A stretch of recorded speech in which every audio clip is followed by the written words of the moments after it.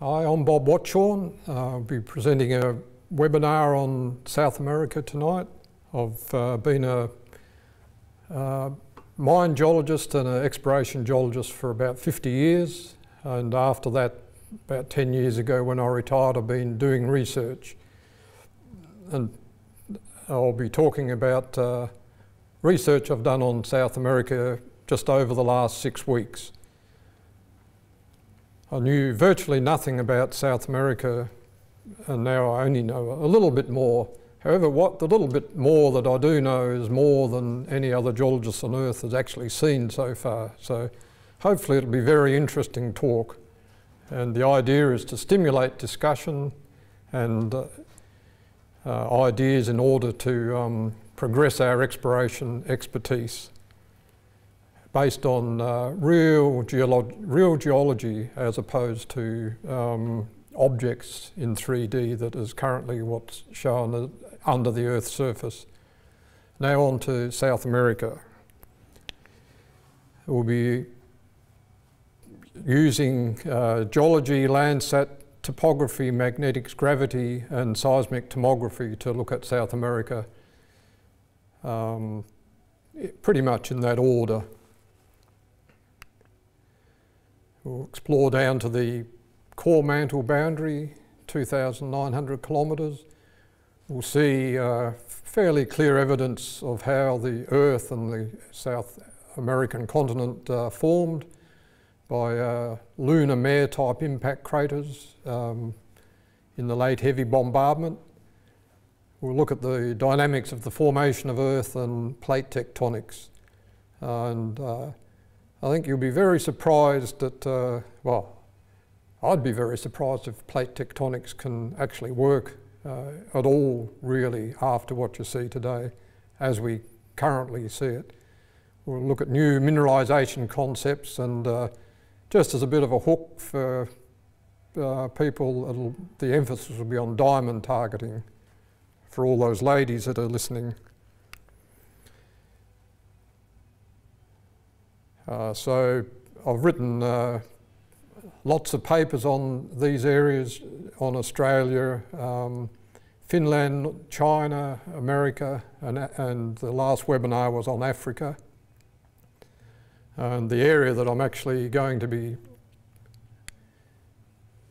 looking at today is the greater South American continent, I guess you would call it, about double the size of what's normally recognised as South America above water.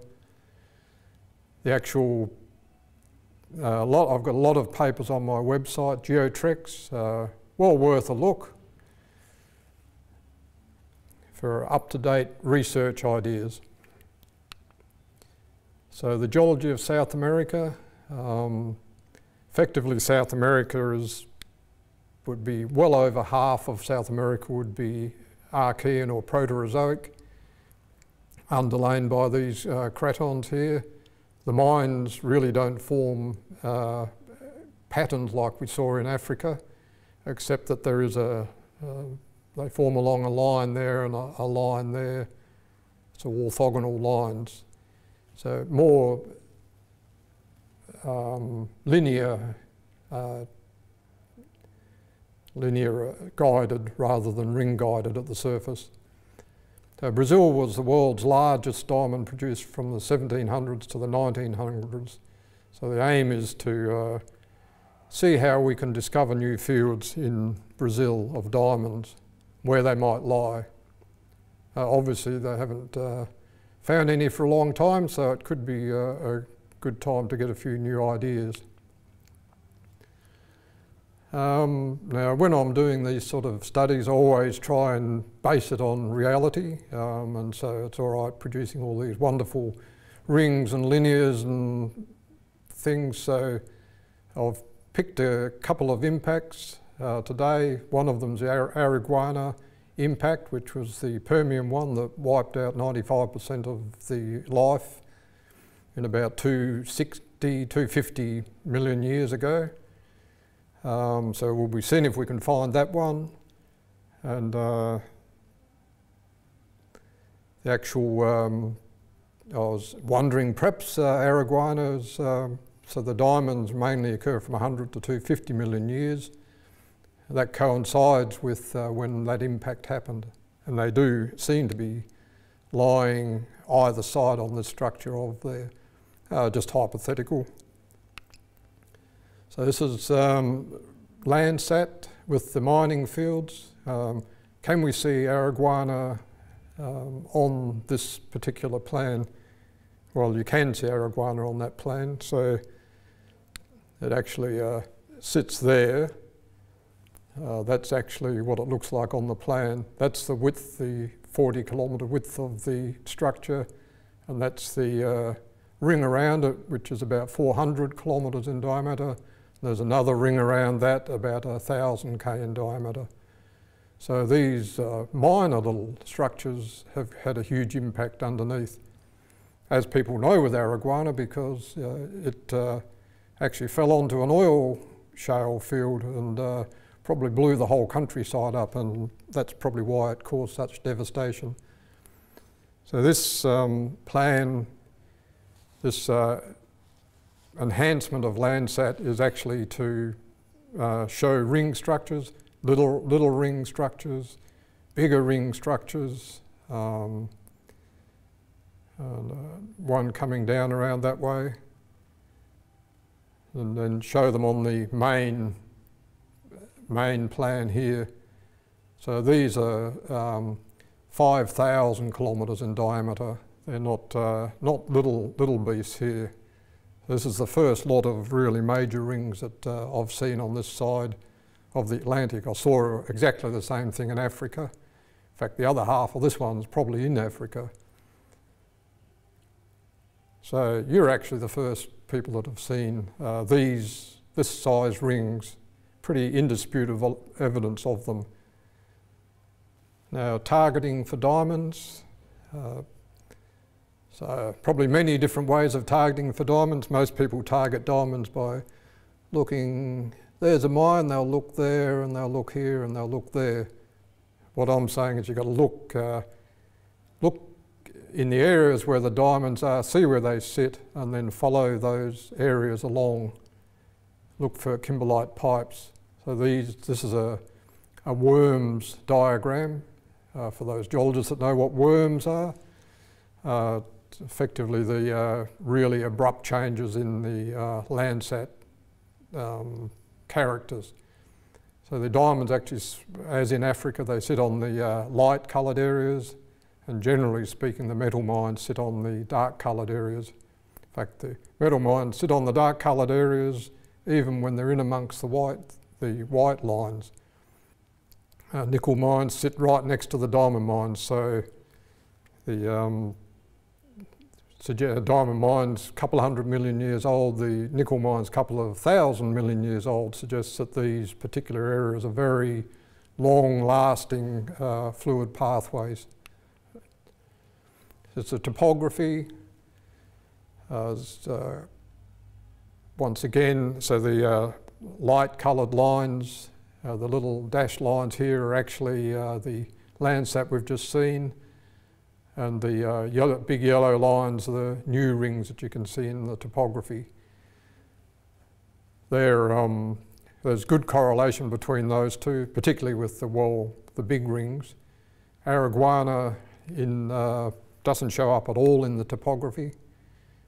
And yet there's a lot of other rings in the topography that show up well, sort of 400 or 500 kilometres in diameter, suggesting that big as Araguana might be in its final limit, it wasn't a very pervasive impact as opposed to these really big ones. And it happened right on the surface, so one would expect that you would see it in the topography.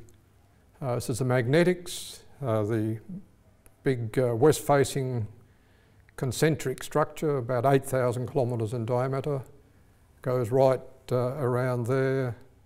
3 rings of that, and the centre of that one lies out in the Pacific. And then there's a northeast facing structure which is about 6,000 kilometres in diameter, and the centre of that one sits in French Guiana, very mineralised area. So you can see on the plan over here the representation of the big and small rings that are there. The magnetics up close with the mines on it. You can see that the mines are on the most abrupt magnetic signatures. In other words, the areas where you've got lots of intrusions, lots of faults, a lot of change in the magnetics. Diamond mines sit on the edges of multiple rings, and within a ring itself there, this lot down here are the same. And the diamond mines sit right on the intersection between these two really large rings, which is probably what you'd expect because they're very deep. They come from 600-700 kilometres below the Earth, so not influenced by anything that's sitting right up here. The gravity, one thing I noticed about the gravity was that the mines, so you've got rings, not as well defined as in other places, but you've got rings and the mines sit on the north side and around on the east side, and the intersection between rings. Now in Australia, the West Australian mines sit on the east side of the rings, and that's the tectonically active side of the ring. So the ring is actually a large solid area, and that's getting pushed along, and it's the active side would be the bow of a ship. That's where all the mines sit. It indicates the direction the continent was travelling. So Australia travelled east during its whole formation. Has South America travelled and accreted to the northeast? Didn't get a chance to look at that, but I'm sure those that know about South America would put me right on that one. So the gravity, I did a little worm study again, and exactly like the Landsat and the whatever it was that I showed you a minute ago, the diamond mines sit on the white worm lines, and the metal mines sit close by, but they're off them. And this is a targeting exercise on the worm lines on gravity. They show a completely different direction to explore if you're using gravity than if you're using Landsat. I see this as a plus because everywhere where those two cross, that's double where you would actually look. So this is giving you a big area to look for diamonds. Remembering the scale here is 200 kilometres. So we're looking at an area the size of Western Australia here. Now we get into the seismic tomography research, which is, to me, very interesting because this is all new stuff. Geophysicists can give you a lot better definition of seismic tomography, so I won't even bother to try and explain it, except that it's a bit like an MRI scan, and you're able to cross-correlate the different structures and end up with a detailed structure in MRI. Currently, the geoscience industry, they can't get this resolution. They can only get 100 kilometres of resolution as of a couple of years ago, and I can get down to about 5 to 10 kilometres resolution. An unimaginable difference that it makes to the being able to look under the world. Data I've actually used is in plan is sort of roughly 30, 40, 70 kilometres down and 170 and 200 kilometres. No one in their right mind would say that these are fantastic databases or images to work from, but you actually can get very good results using it. This is an example of the first of these results. By comparison, that's what I started with and that's what I finished up with. So the dark brown colours, they're wet rocks. Generally out in here they've come down from above, they're depositional. And these ones here have come up from beneath, they're the Andes.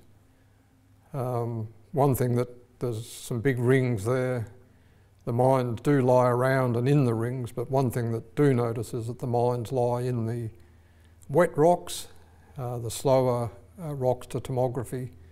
Very few actually lie in the whiter rocks. So, and that's one, so right around the edges you get these mines. That's one thing that the current industry does, uses as a targeting tool. Now, if you want to go into 100 times more detail, this has been enhanced a heap more. So exactly the same starting image, and in this image you can see long linear structures. To be called the Boulder-Lefroy shear zone, I guess, except that it's about 5,000 kilometres long and about 200 or 300 kilometres wide. Another one down here, another one running right from, in fact, right across the mid-Atlantic ridge from the top of Africa right down to Antarctica. Another one there, the same, where these huge big linear structures intersect. That's exactly where the diamond mines are. However, as I was looking at this, the thing that struck my eye was this funny looking little ring up here, and then I noticed there was other rings sort of popping out of the woodwork around it. I scratched my head and said, well, that's actually very close to where Chicxulub, the impact that cleaned up all the dinosaurs about 66 million years ago, would occur if it was there. Now people, so that's about 500 kilometres across, that little bit in the middle there. Chicxulub itself's about 180 kilometres in diameter. So most people believe that it didn't have much impact further out. This shows that it certainly did. So I checked, if it is Chicxulub, I checked it up on the Google Earth, and sure enough it lay exactly where Chicxulub was. So I thought, oh, we'll have a bit of a closer look at this, and so we went in and had a look at the centre. The centre was a bowl-shaped structure which is identical to what you see in the gravity 3D image down here. That's my one of Chicxulub. Mine's got a funny looking 10 o'clock hand sticking out of it, as has the gravity one, which is the recognised one. It's got 2 or 3 rings in it and is about the right diameter, 150K, which is shown here. In my looking at the seismic of that about 7 or 8 years ago, I noticed that the rims of the impact, they just plunge straight off down into the earth. They'd go down a couple of 100K. So I thought, oh well, and so effectively Chicxulub is 1,500, 2,000K across, and is the actual reason for the Gulf of Mexico. There's been a lot of argument about as Chicxulub's younger than most of the rocks in the Gulf of Mexico, how come people say that it formed it? Well, this is indisputable evidence that it did. That's just a bigger diagram of the targeting for diamond using these almighty great big shear structures. Go down to another 20K down, or in fact only 13K down, and you get an entirely different look of the lithology. You get a giant ring structure there. At this depth, the diamonds are actually sitting in little enclaves of lighter coloured material in amongst all the very structured crust that sits there. So the crust actually got a lot of different character and morphology as you head down. And now we're looking at the Moho. I've never seen a plan, well, I've never seen a plan like this of the Moho. This is about where the Moho sits. And like you'd expect, the actual Moho is a maybe 10, 20 kilometre thick smooth zone in the seismic, and that's exactly what it looks like here. There's not much topography in the seismic, very fine grain. The rings that are there are subdued. However, once again, the mines on that one in particular are sitting right around that ring.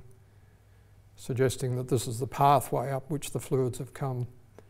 Interestingly, the morphology or the texture of the moho on the South American continent is absolutely exactly the same as what you see out in the Pacific Ocean.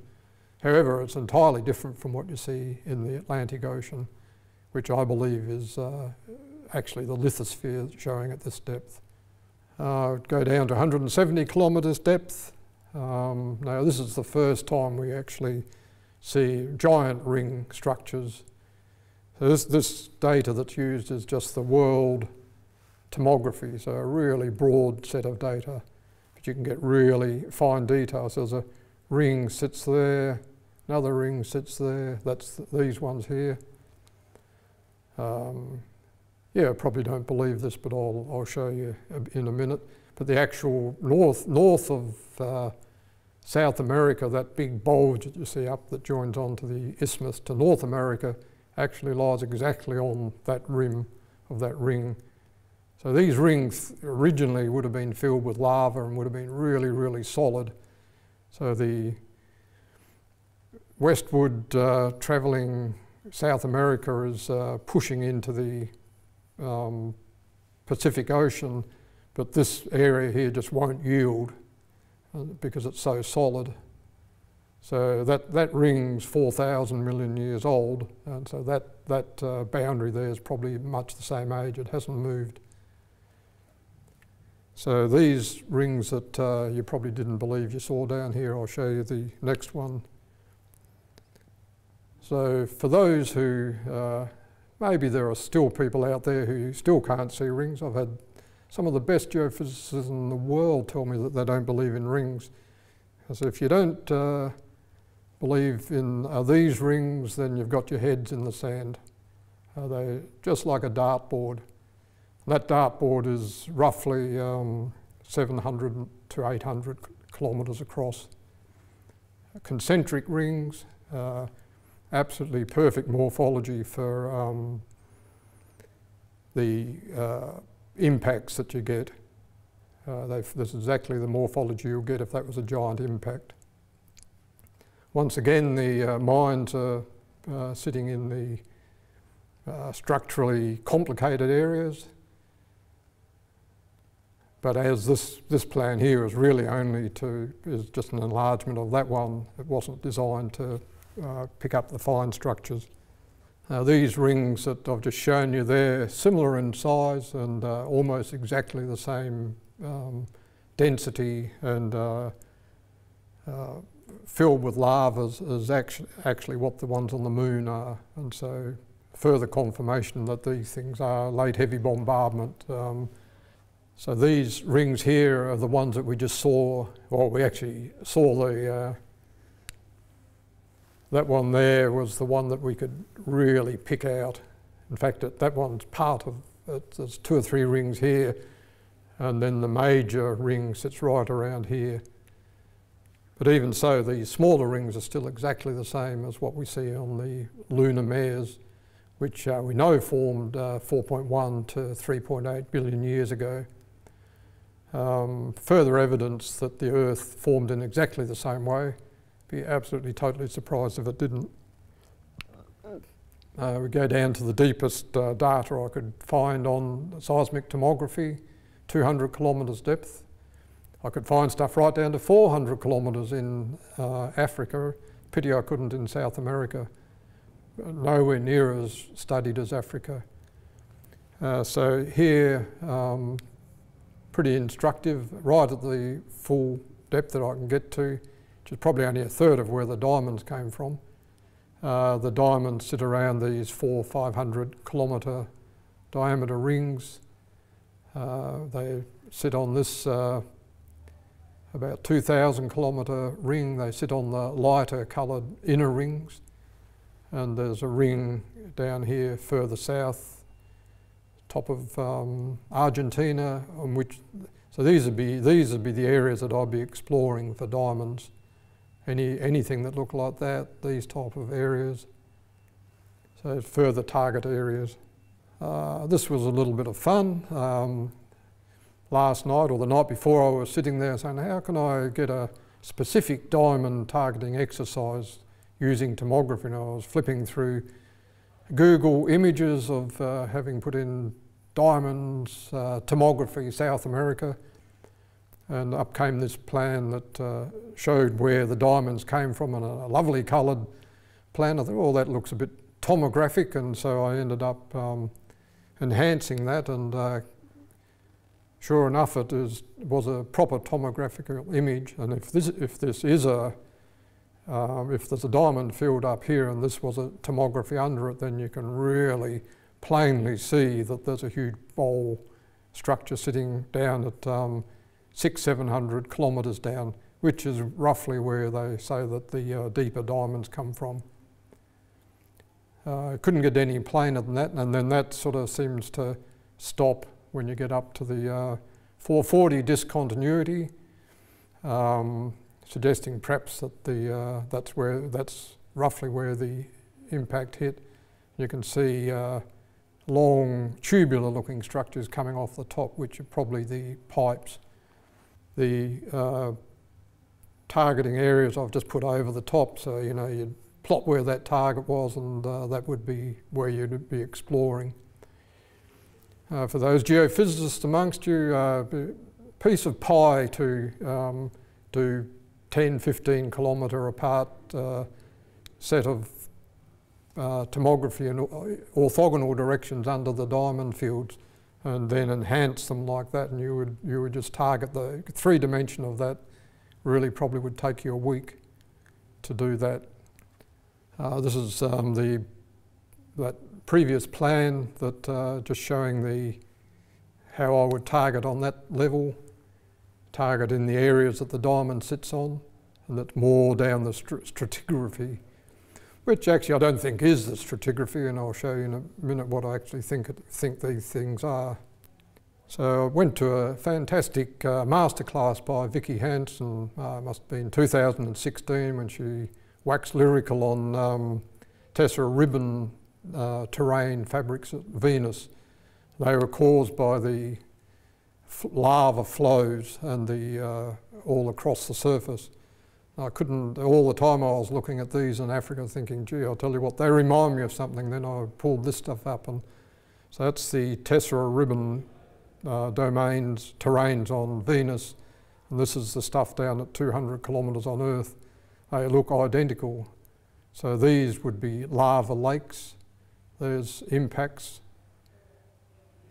covered by lava, and other impact covered by lava. Huge big lava lake there. So I think that's further confirmation that Earth and Venus are very similar in terms of how they formed at this early stage.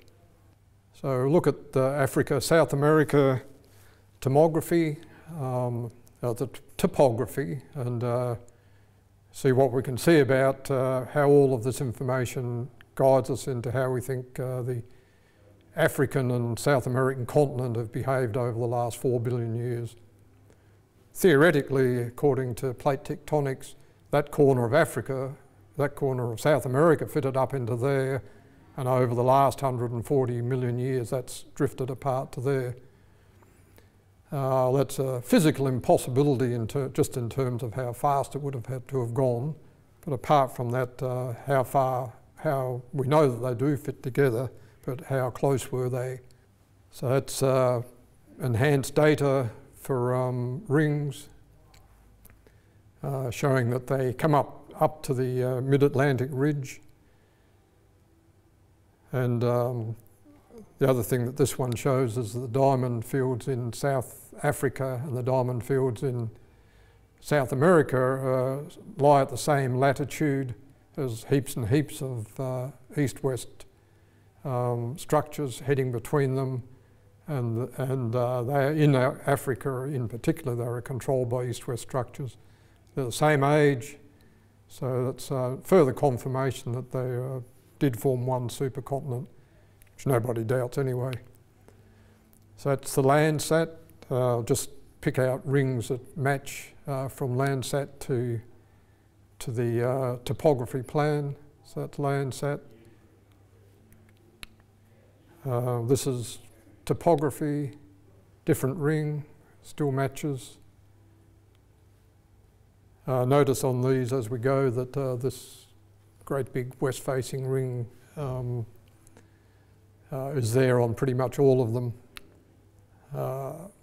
Nothing too much matches in the magnetics, perhaps that one there does. Definitely this one's matching in the gravity with that one again.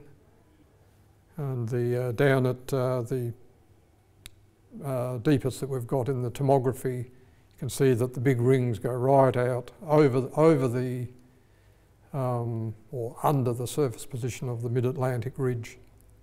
In fact, right out to where the mid-Atlantic ridge is at that depth. These are confirmed by a broad look at the tomography at about 250 kilometres. And this particular one, you can see that the only cratonic material that's remaining actually still got the big ring structures showing in it. And these ones here, they're the same as what we've been seeing all the way down.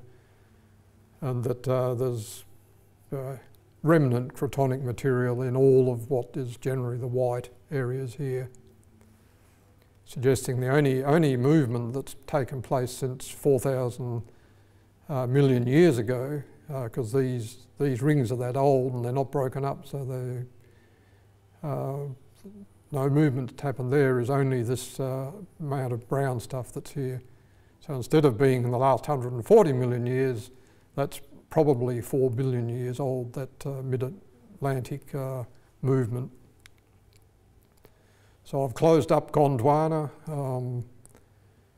taken out the mid-Atlantic ridge, and you see that the rings now overlap a lot.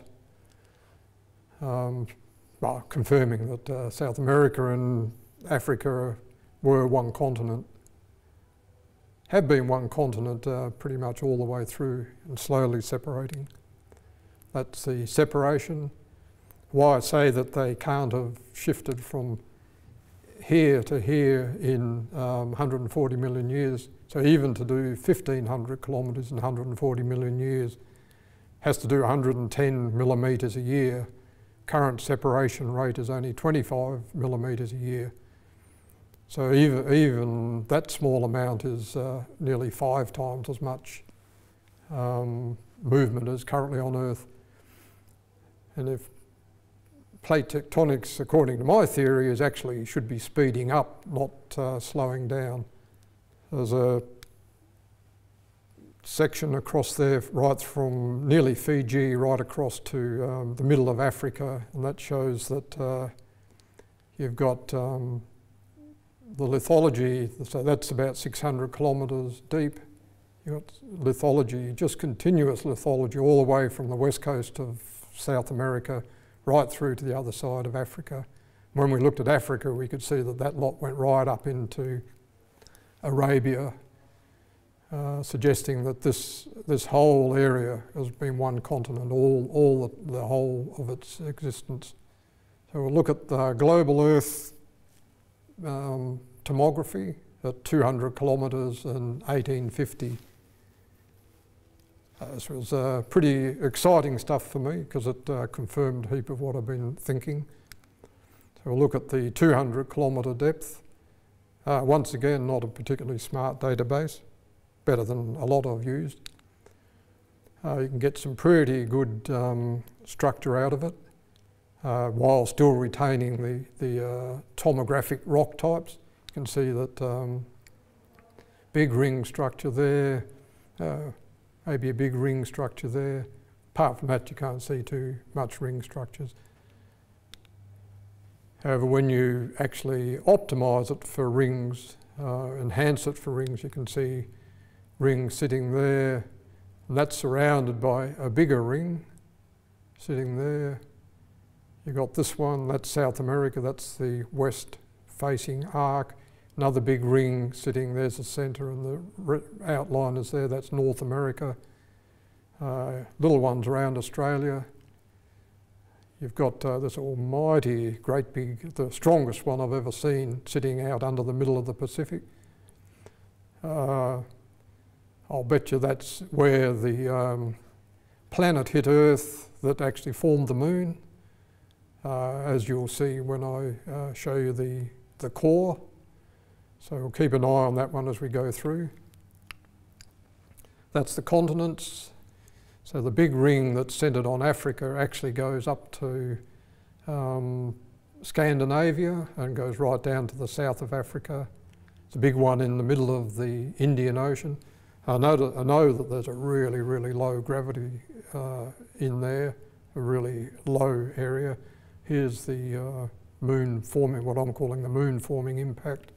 This plan was optimised for linear structures, and plenty of linear structures there. So you've got, I couldn't help remembering that when I looked at Venus and Mercury in particular, that there's all these orthogonal structures running all over the planet. Figured, well, Earth actually should have them too. However, if Earth has got a mobile mantle, Earth absolutely would not have these structures running from one end of it to the other. It's always been the big argument against big linear structures, is that, well, how can you have a linear structure over, it's like trying to have a linear structure in the middle of a cloud, which I've actually seen. So we'll put the continents on there and that subdivides up. It'd be interesting to track that lot through there. And these ones, I absolutely know that that one's real. I've seen it in Africa and South America. So off to Venus, Earth's twin. So we'll have a look at the topography there. So these are plateaus, similar to the continents. They sit about 4K above the surrounding country. This would be equivalent of our ocean beds. What happens when you, even at that, you can see that there's structures and things there. So now, if I was a betting man, I would say that there'd be a, whoops, wrong one. There'd be a ring there and a ring here that this is sitting around the edge of. Well, there's definitely a ring there. And like Earth, that's the main ring. But if you look right out here, probably 10,000, 15,000 kilometres in diameter, there's another ring sitting around it. I didn't take very long optimising this, but I can see it. If you take the time, you probably would yourself. So that's how I've interpreted it. There's some funny looking big arc structures coming through there, which probably actually are cutting, flat structures cutting through the Earth on a shallow angle. So we go down to the Earth's core now. Now this is interesting in that thing I noticed about this was lithology going right down to the lithosphere, going right down to the Earth's core, and fast cratonic lithosphere going right down to the Earth's core there. We know that the rings sitting on here are actually 4 billion years old. So that I'm saying that that's actually, that line there is a 4 billion year old immovable barrier, I call it, between South America and the Pacific Ocean. So we'll see if that can be proved by looking at cross sections, 3 cross sections through South America, and exactly what it looks like. Actual kimberlites shown here, they line up with the hottest part of the core down underneath Africa, which they say are plumes, but which aren't plumes. So once again, the core actually looks very much like things I've seen of the sun, but you've actually got these almighty great big structures running across here. Most noticeable one is that one, which is that what I call the immovable barrier. There's the big ring there that I think was the moon forming ring impact. That's just the linears. That's the continents put on, supposedly above where they sit on the core. A little change of topic. So if you were looking at this and you're logging it as a slide, a microscopic slide, or you're logging it as a wall of a drive underground, you would say definitely that you've got crenulation, cleavage all through there. You've got sharp structures running there. You've got very late fractures cutting across there and in the opposite direction there. And you've got the some original stratigraphy or bedding or something running through in that direction. So this will become a bit clearer why I've brought this up out of context. So this is the southernmost section, 26 south, just south of Rio. The Landsat surface and the tomography down to the core, down through there.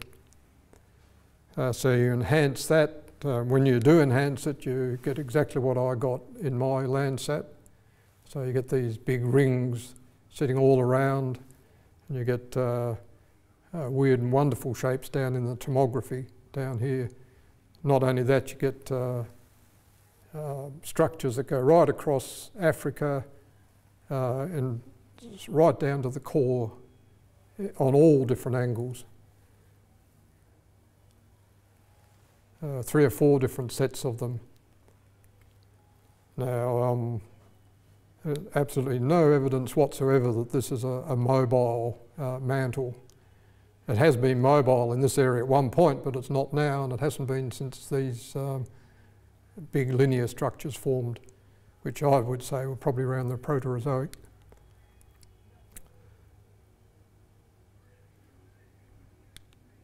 Right, so this is how I interpret that, is that this line here is the immovable barrier. So the morphology of the rock sitting on the the east side is absolutely totally different from the morphology of the rock of the subducted. That's the extent of the subducted plate at the moment, and I think this is old stuff that's been subducted. It's been forced together, and then so then all it can do is lift. So you get actually flat tension structures running right through. I believe that that's being lifting up has actually provided a pathway up these structures through to the mines. So there's a very strong pathway there, and that runs right in line with the Andes.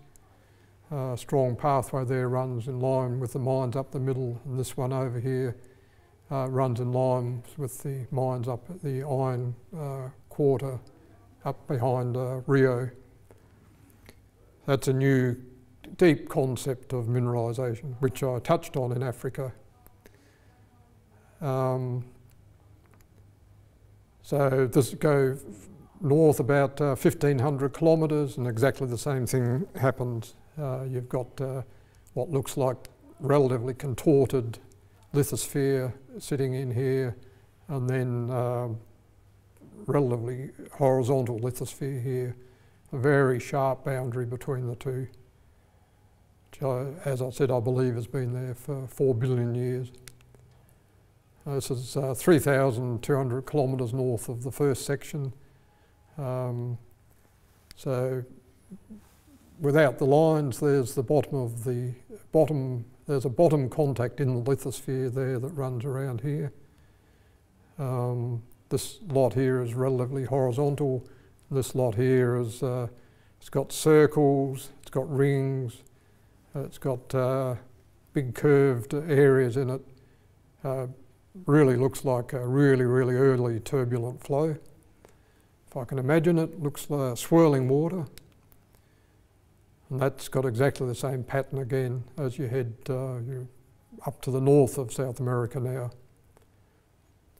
And the heat that's come up from the core has actually stopped on these very large flat structures. So if you're pushing something that way at 2.5 centimetres a year and that way at 4 centimetres a year, this whole lot's going to rise. So you're going to get a orthogonal set of flat joints which are those ones that you can see there.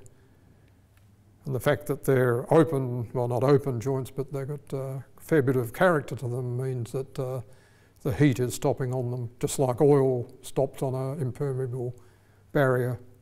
We've got a section now, the last section goes right round from near Fiji, right around to mid-North Africa. In fact, it goes halfway across Africa and right across to near Fiji. So you've got the core, the hot spot in the core's there, which is there, and that's now the East Pacific Rise. Hot spot there is down here, and that's in the Mid-Atlantic Ridge. This is the same thing enhanced with the turbulent flow here. This hot spot running up there, sinistral movement, top to the left, and you've got the Mid-Atlantic Ridge running up there. Notice that the only area that's been altered really in the Mid-Atlantic Ridge is only something about 100k wide.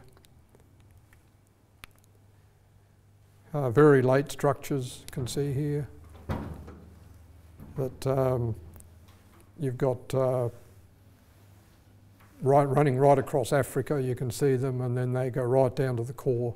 They're in a third set of even later structures. The earlier ones of where the mineralisation come down, I could see them quite clearly.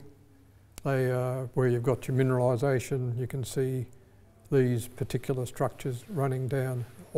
Everywhere I've seen them, they're all wavy and undulating. Africa had the same thing.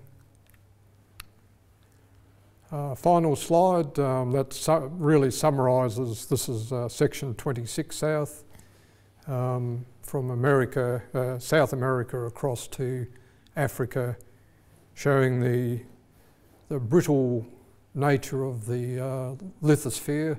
I'm not even going to call anything a mantle because there isn't really a mantle, it's all lithosphere right to the core. I'll be interested to see if somebody can actually prove me wrong on this. First of all, you've got to learn how to enhance stuff like I can. And there's a challenge for you. So you've got everything's moving this way, and then the Pacific's moving this way, and this is the contorted zone.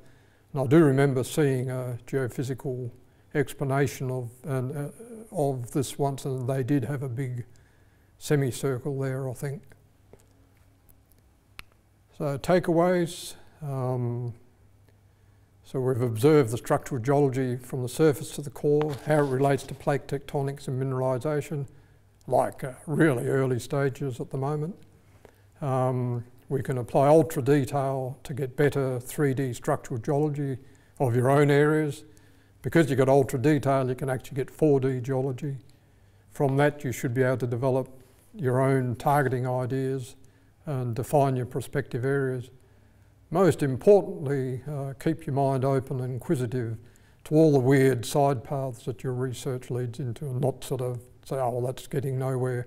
Sometimes you only got to do one extra thing. I looked at that 170 kilometre depth ring and said, oh, I don't think people are going to believe that. So I went and spent about another 5 minutes on it. Now pop this almighty great big 7,000 kilometre ring. So the main thing is clear the humdrum out of your life if you can, get the cobwebs out, get your hands dirty and get onto the tools and get out exploring. Don't be like me and just explore your computer, get out there and explore on the ground. So I'll see you next webinar in North America. Thank you for your attention.